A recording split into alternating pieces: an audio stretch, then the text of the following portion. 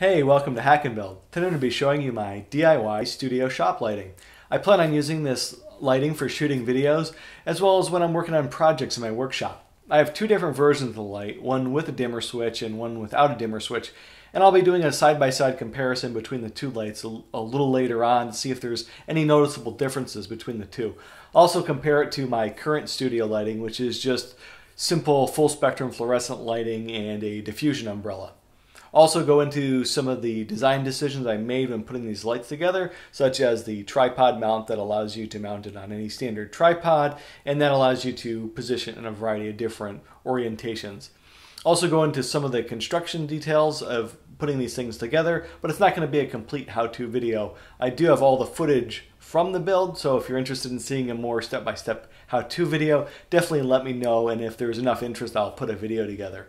Let's get into it. I built these lights primarily because I needed a compact light that I could use for shooting video in my small, cramped basement. As it turns out, the compact size also makes them ideal for portable work lights. My 1000-watt halogen work lights have served me well over the years, but they're bulky and they get really hot. I think these will make a nice replacement for those work lights. Another consideration was cost. Neewer has some entry-level lights that I initially considered, but I had some reservations about quality and I wasn't a fan of the external power supply. That left the 500 LED option, but I really didn't want to spend over $100 for a single light including a stand. A DIY option could work, so I started by searching the web for some suitable parts. I settled on some 100-watt LED bulbs, a reflective chrome vanity fixture, and a compact dimmer switch for the basis of my lights. I had everything else I needed on hand, so putting these together was actually pretty cost-effective for me. Let's take a look at the bill of materials. The non-dimmable version cost me about $25 to make, and the dimmable version cost me about $40 to make, since I was able to pull some of the materials from scrap I already had on hand.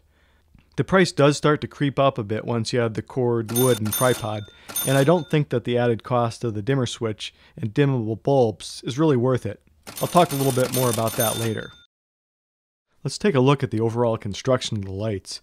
The frame is made from some scrap poplar boards I had laying around and then ripped down on the table saw to 1 3/8 and then cut to length. As far as I'm concerned, this project calls for utility grade construction, so I used my trusty finishing nailer and some wood glue to assemble the frame. I used some Fiebing's black leather dye to give it a bit more of a finished look. This turned out fantastic and it dried very quickly, so I'll definitely be using this on future projects. With the frame built, it was time to start assembling everything. I used some 1/8" Luan for the back panel and then made some shims out of plywood so it would sit flush with the back. The wood shims also give us a way to mount the panel to the frame and then a spot for the clamp connector to bite into. Some metal shims made from square brackets were also added to set the front panel to the correct depth. The holes for the wire clamp connector and the T-nut are then marked and drilled.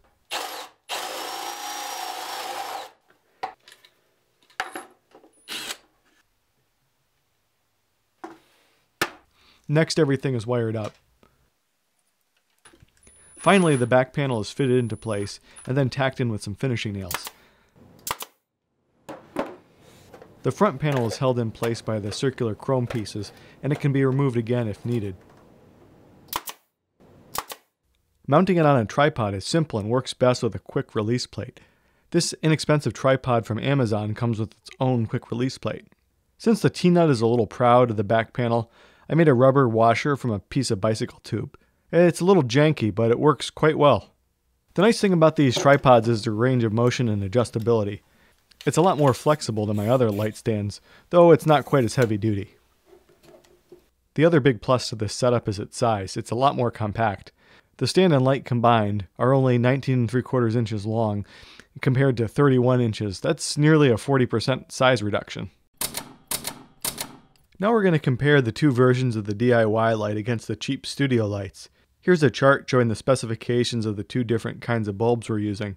From the specs, we can expect the DIY lights to be a little less bright than the full spectrum fluorescents, but we'll see in a minute. For the test itself, I've placed the camera about 5 feet in front of the lights. I'm sitting about 3 feet in front of the camera. For each test, I've done my best to keep the camera and the lights in the same position. We'll look at the two different lights and compare it with my full spectrum lighting. And this is the studio lighting that I typically use. It's the full spectrum fluorescent lighting with the diffuser umbrella. And here's what the light looks like without the diffuser. As you can see, it's casting a few shadows. This one's from my digital audio recorder. And here's how things look with just the ambient lighting. Here's what the dimmable version looks turned up all the way. It's creating this really annoying strobing effect. And here's what the dimmable version looks like turned down just a little bit so that the strobing stops.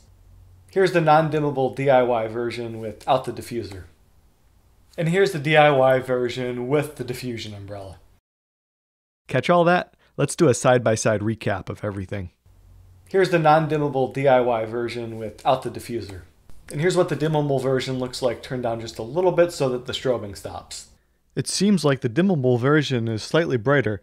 I'd actually expected this one to be a little less bright because of the dimmer switch. I did use 2 different tripods for each light, so I'm guessing that the position of the lights might have been slightly different, yielding different results. This isn't a lab-grade experiment, so I'm going to consider the dimmable version and the non-dimmable version equivalent. In addition to the strobing effect, the dimmer has a really narrow adjustment band, maybe about a quarter turn worth of adjustability. Since the light isn't obnoxiously bright on full power, I don't even think the dimmer is needed. If you do find yourself in a situation where you have too much light, you could always just unscrew a bulb. Now we'll compare the studio lighting against the DIY lighting. There's some subtle differences in brightness here, and I'm also noticing a bit more shadow on the DIY light. Since I've used the same diffuser on both lights, this tells me that the position of the lights or the diffuser is slightly different. Since the colors were so close, I pulled up Photoshop's histogram plot of the color distributions. There's some slight differences here, but they're pretty close. Compare that to the same plot of the ambient lighting. There's a lot more peaks across the middle and upper end of the brightness spectrum. Since we noticed earlier that the video captured with the dimmable light was a bit brighter, let's compare that to the studio lighting. Here the DIY light actually looks a little brighter than the studio light, or at least the color is a bit different. Overall, these lights are going to work out very nicely for me, and I may even build myself another set. I like the flexibility of having the tripod that I can use for other things, and I like the more compact size a lot better than my current studio lighting. Overall, I'd say this was a success. Hey, and that's all there is to it. If you end up putting a couple of these lights together, I'd love to hear from you. Definitely leave a comment and let me know how they worked out for you.